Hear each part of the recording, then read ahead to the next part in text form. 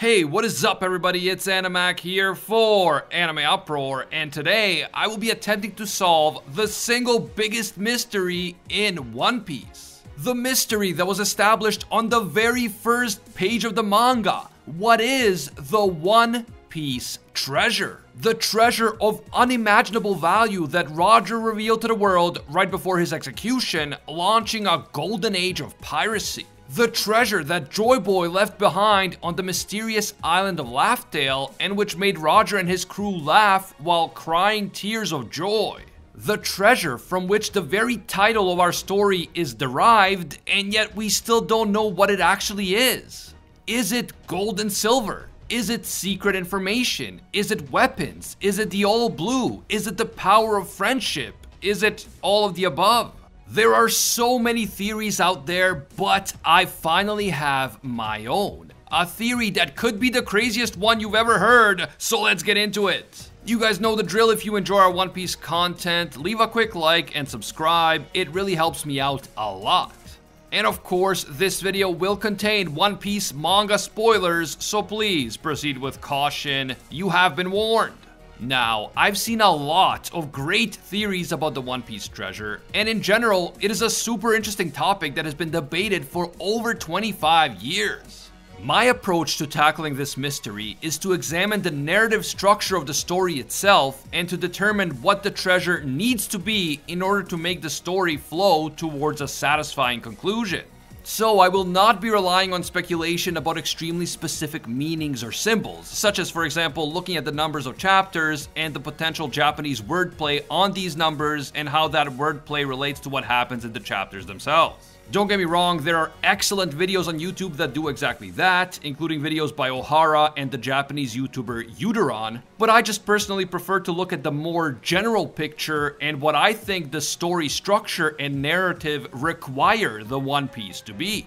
Also, since we know that Oda initially thought that the One Piece would be a 5-year story, and yet it just keeps growing and growing, I find it hard to believe that he planned exactly which specific events will be contained in which specific chapters decades into the future. I could be wrong, but I just know from personal experience as someone who's done a bit of writing that I definitely wouldn't be able to do that. Okay, now let's go back to the beginning. The very first page of the very first chapter of the One Piece story. When the One Piece treasure is first introduced, we are led to believe that this is a vast material treasure left by the pirate Goldie Roger, also known as Gold Roger. Basically, a whole bunch of people are convinced that if they find this treasure, they will become rich beyond their wildest dreams, and so the prospect of finding the treasure launches a golden age of piracy. This event is based on the final moments of real-life pirate Olivier Levasseur, who right before he was hanged back in 1730, told the crowd who had gathered to watch his execution that he left a great treasure somewhere in the world. According to legend, Levasseur wore a necklace that contained a cryptogram of 17 lines, and he proclaimed that whoever deciphers the cryptogram will be able to find his treasure. He then threw the necklace into the crowd right before he was executed. For nearly 300 years after his death, treasure hunters have been searching for Levasseur's treasure, and some are continuing the search to this very day. And having drawn from this epic historical event, the first page of the One Piece manga is arguably the best first page of any manga in history. It is brilliant because it sets up such a tantalizing mystery and such an epic quest from the very beginning.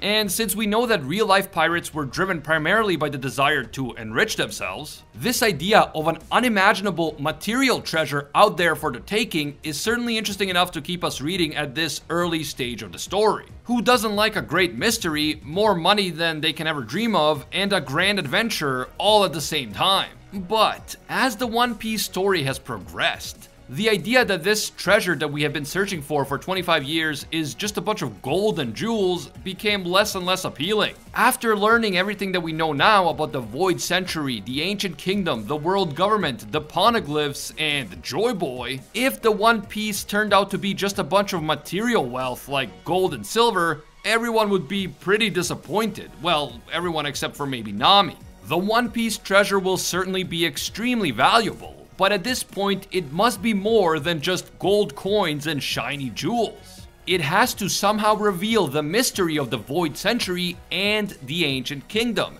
It has to tell the story of Joy Boy, the man who actually left the treasure there in the first place. And most importantly, it must serve a significant purpose in the overall story. Up to this point, the treasure itself hasn't really played a central role. It's just been a mysterious concept in the background of the story. Luffy certainly didn't need help from this treasure to get as far as he has, so does he even need the treasure at all? In order for the One Piece to fit smoothly into the story, it will have to play some sort of real and active role in the final arcs. It seems to me that the true nature of the One Piece treasure will depend heavily on when it is actually revealed in the story. Will it be revealed at the very end, after the final battle has already concluded, making its reveal a sort of postscript or epilogue? Or will it be revealed before the final battle, meaning that it's going to be something that can actually be used in the battle itself? If the treasure is something that is revealed at the very end, after all the major conflicts have ended, then it could be something more symbolic, such as the entire world joining together to create one whole, the entire world being in one piece. Also, Totally Not Mark and Arthur, the Library of Ohara, have made exceptional videos regarding the theory that the One Piece treasure could actually be sake. They both point to the importance of the famous song Bink's Sake, which has been around for centuries. They argue that the lyrics of Bink's Sake could actually tell the tragic story of the Void Century, a story which has been erased from history by the world government, but which has been secretly passed on as an unassuming sea shanty from generation to generation. I actually completely agree with this interpretation of Bink's Sake. The connection to Laugh Tale at the very end of the song is a dead giveaway that this song holds important symbolic meaning about the Void Century and Joy Boy. And yes, it is possible that the song includes important clues about the Void Century, the dawn of the world, and even the One Piece treasure itself. Building off of this, Totally Not Mark and Arthur, along with others of course, have proposed that sake itself may be the One Piece treasure. In his video, Arthur did an amazing job of pointing out how sake has been present in the story from the very beginning, from the very first chapter and the very first volume cover, and how it has continued to play an important role in the story as a symbol of friendship, brotherhood, and celebration. Both videos are truly excellent, and I don't want to understate that, and I will link both videos in the description, so definitely check them out. However, as I implied earlier, the One Piece treasure being sake would make sense if the treasure is only revealed after the final battle. And then the sake could be used to cement the bond that all of our heroes have formed along their epic journey. The sake would then usher in a giant party and celebration, the likes of which the world has never seen before. But sake itself is not likely to play a key role in actually winning the final battle, not unless Oda turns sake into an overpowered Logia devil fruit or something. In chapter 576, Whitebeard declares in front of everyone that the One Piece is indeed real. And he says that when it is found, a grand battle will engulf the world and the whole world will be shaken to its core. To me, this strongly implies that the One Piece will be found before this grand battle, and that it will play a role in shaking the world to its core, in turning the world upside down, and in bringing about a new era, a new dawn. This is why I believe that the One Piece treasure won't just be something that is revealed at the very end. Rather, it will be something that will be used in the final battle itself, and this distinction has a profound impact on our conception of what the One Piece could be. There are two important things to consider before I make my big reveal about what I think the One Piece has to be.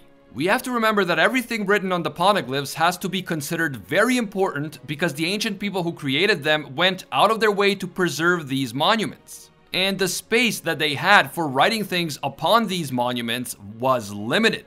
So, it goes without saying that the information that these ancient people chose to preserve on the poneglyphs was extremely important. In fact, this information is likely crucial for eventually defeating the world government and ushering in the dawn of the world. So, the fact that 3 ancient weapons are mentioned in detail on the poneglyphs means that these weapons will be indispensable for the final battle. Poseidon, Pluton, and Uranus are not just cool ancient weapons, they are actual requirements for defeating the world government and liberating the world. You absolutely need these weapons in order to usher in the dawn of the world, and that is why Roger knew that he was too early. Poseidon had not yet reappeared, and so Roger would have to pass the torch to the next generation. And as we know now, that next generation would not only feature the return of Poseidon, but also of Joy Boy in the form of Luffy. I made a whole video arguing that Joy Boy, aka Sun God Nika, is actually the ancient weapon Uranus, and I will link that video in the description below. I mention this now because I believe that all three ancient weapons are critical for deciphering the true nature of the One Piece, and I will get back to them in a little bit. After the poneglyphs, the second important thing to consider is Bellamy the hyena. More specifically, let's think back to what he said in chapter 224. During a conversation in which he argues that the existence of a sky island is just an empty pipe dream, Bellamy also says the following: "The lost city of gold? The Emerald City? The great treasure of One Piece? The fools who go looking for their dream treasure cannot notice what's right in front of them. In this era of the sea, the ones who lack real strength are the ones who are killed by their own imaginations." So yeah, Bellamy says all of this, and yet in the very next arc of the story, two of these so-called pipe dreams are confirmed to really exist. One is the Sky Island itself, Skypiea, and the other is the lost city of gold, Shandora, which is located on Skypiea. So what about the other two pipe dreams? The Emerald City and the One Piece treasure. As I established earlier, the One Piece is not just going to be gold and silver, because that would no longer make sense from a narrative perspective. And yet, Roger is no liar, so when he used great material wealth to entice a bunch of pirates to look for the One Piece, it's because material wealth is likely one aspect of the treasure itself. We also know that the One Piece treasure must reveal important hidden information about the Void Century and the conflict between the Ancient Kingdom and the world government. And yet, the treasure cannot be just information alone, because in that case we would lose that aspect about material wealth. And if we take the words of Whitebeard seriously, not only is the One Piece real, but this treasure must also have the power to shake the world to its core. Material wealth and information alone cannot necessarily do that, at least not in the literal sense, but something like an ancient weapon certainly can. Thanks to the poneglyphs, we know that the ancient weapons are indispensable for bringing about the dawn of the world. But how can the One Piece be all of these things at once? How can the One Piece treasure be a vast material treasure of immeasurable value, a wellspring of ancient secret information, and a weapon that can defeat the world government? Through my research into the true nature of this treasure, I've come to believe that the One Piece can only be one thing: an entire city that has been lost to time. A lost city could contain massive amounts of material wealth like silver, gold, and jewels. It could contain secret forbidden knowledge within its books and libraries or written on the walls of the buildings themselves. And it can also contain an ancient weapon or weapons that, when activated, could be used to shake the world to its core and win the final battle of the story. Just like the Sky Island was not a fairy tale, and just like the Golden City was not a fairy tale but a real place located atop the Sky Island, the Emerald City that Bellamy mentioned could also be real, and the One Piece may be within this Emerald City. Or it could be the Emerald City itself. After all, out of the four things that Bellamy mentions, the Sky Island, the Golden City, the Emerald City, and the One Piece, we know that 3 are absolutely real. So why would the Emerald City alone be an exception? The Emerald City could be Laugh Tale itself, or it could be located on Laugh Tale, although the way I picture it, the city spans the length of the entire island, so the two are basically synonymous with each other. On top of that, I believe that Laugh Tale itself may also be an ancient weapon. More specifically, the legendary battleship Pluton. Maybe the reason why Laugh Tale is so hard to find is because it is a floating island, something that has been shown to exist in the world of One Piece. And not only is it a floating island, but it is a floating island battleship that can be used as the ultimate weapon against the world government. And of course, we know that Pluton has to be a battleship because blueprints for it actually exist. But what we don't know is that this battleship is the size of an entire island. It is even possible that this island battleship may have the ability to dive underwater, which would go hand in hand with the many theories which state that Laugh-Tale is actually underwater. This would also explain why Roger, Shanks, and the prominent members of their crews don't seem to have eaten devil fruits. If Laugh-Tale is hiding underwater, then you may need the ability to swim in order to get to it. And of course, being a devil fruit user would drastically reduce your chances of getting there. But of course, if you have the right Nakama by your side, they may be able to venture to Laugh-Tale and raise the island battleship to the surface for you, meaning that Luffy, Robin, Chopper, and Brook will still be able to step on the island eventually. The other Straw Hats and their allies will just need to get there first and raise the island back up to the surface. So, even though Roger had gone to Laugh-Tale, he could not yet use it to defeat the world government, and this is directly related to the fact that Shirahoshi, Luffy, and potentially Vivi were not yet born. Shirahoshi is of course Poseidon, Luffy is Joy Boy, and as I have argued, also Uranus, and Vivi, as the heir of the Nefertari family, could be the only one capable of activating Pluton, which is something that I also talked about in that Joy Boy is an ancient weapon video. The way I see it, all three ancient weapons must work together to form one ultimate weapon that is capable of defeating the world government. Interestingly enough, at the end of episode 126 of the One Piece anime, we see King Cobra of Alabasta standing in front of three symbols that are written in the style of ancient hieroglyphics. These symbols include a boat, a sea king, and the sun. In other words, a warship, a force that can command the Sea Kings, and sun god Nika, Pluton, Poseidon, Uranus. Poseidon may be required either to raise Laugh-Tale, aka Pluton, from the depths of the ocean, or to guide it into a position where it can attack the world government. Joy Boy, aka Uranus, may also be required to serve as the leader of the anti-government forces and to inspire them with the drums of liberation. And Vivi, as a Nefertari, may be required to activate and/or pilot Pluton, also known as the Great Island Battleship Laugh-Tale. So, the three ancient weapons come together to form one ultimate weapon, the one piece that is required to defeat the world government and bring about the dawn of the world. This ultimate weapon will be powerful enough to destroy the Red Line and create the All Blue, turning a world that up until now had been split into four pieces into one single piece.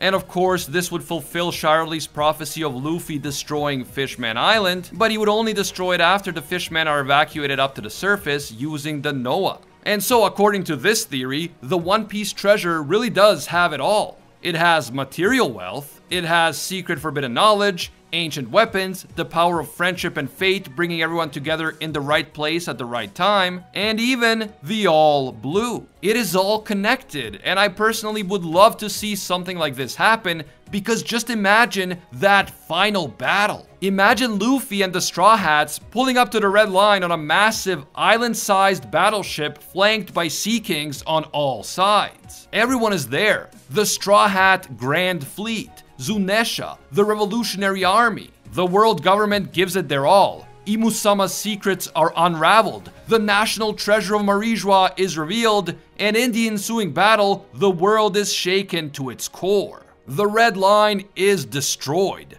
The world government is defeated, and as the sun rises on a new dawn of the world, it reveals the All Blue. And then of course everyone celebrates with lots of sake. Let me know what you guys think about this theory, and feel free to share all your favorite theories down in the comments below. One thing I didn't mention in this video, but something that could play a major role in the final arc, is the island of God Valley. And some have pointed out that God Valley resembles the Emerald City from the Wizard of Oz in its structure. We know that God Valley mysteriously vanished from the face of the earth 38 years ago. So could God Valley and Laugh-Tale be one and the same? Or could God Valley be a direct stepping stone to Laugh-Tale? I could totally see Roger laughing when he realizes that the laugh tale that he's been searching for years was actually a place that he already visited over a decade earlier. Anyway, don't forget to leave your thoughts down in the comments below. I always love hearing from you. If you're looking for a video to watch next, I recommend my video about Joy Boy being an ancient weapon, link in the description. If you want to see more One Piece content in the future, don't forget to leave a like, it helps me out a lot. And of course, don't forget to subscribe and hit that notification bell. Subscribing is a completely free but very important way of directly supporting the channel. You can also hit me up on Twitter and Instagram at AnimeUproar. As always, thank you guys so much for watching, and until next time, see ya, Space Cowboys!